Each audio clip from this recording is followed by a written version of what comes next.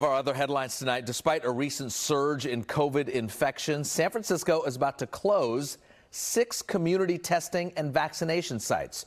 The closure comes to a surprise to one of the operators. Here's NBC's Sergio Quintana.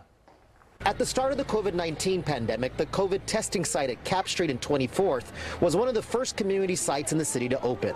It has since morphed into a vaccine site for COVID and the flu and a Narcan training and distribution center.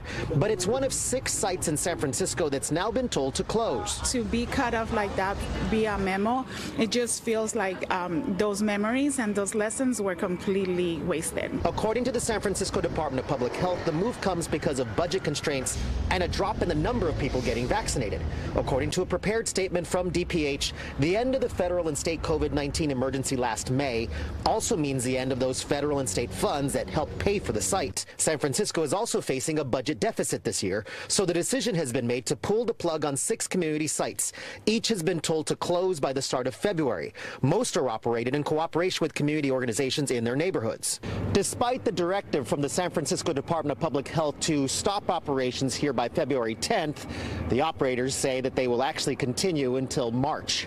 The people trust this site. This is where they go whenever they feel sick. They call and they're like, hey, are you guys still open? Can we go? So it is a crucial site for our community, and it's low barrier, easy access. One of the sites operated by the Unidos en Salud and the Latino Task Force on Alabama will stop being a vaccination site on February 15th, but will continue passing out COVID testing kits until they run out of those supplies.